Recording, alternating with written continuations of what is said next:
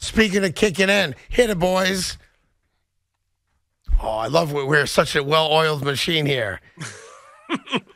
Like I said, it's just after 3 o'clock. What is that? The rumble in the Bronx. Oh, there it is. I think I like the acapella version better. Just for the sake of doing it. Pause. Yeah, get rid of that. Zoo, why don't you give us the Yankee music? Go ahead.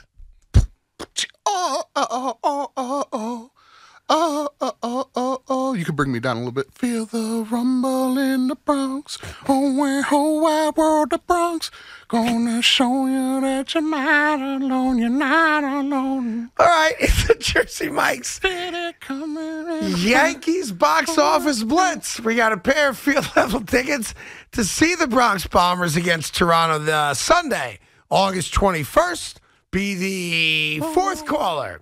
Fourth caller right now at 866-540-WFAN.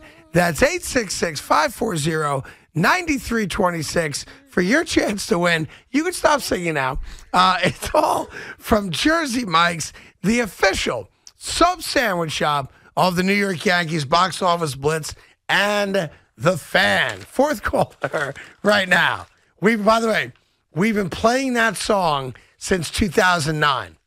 It's a local group that at the time was called Faux Onassis. And they're a bunch of local college kids who put together a badass rap and had these two great female singers doing the hook on it. And everyone just loved it.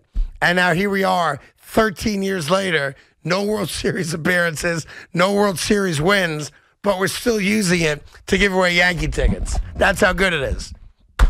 Yeah, they did it in studio. That was a live performance of Rumble in the Bronx.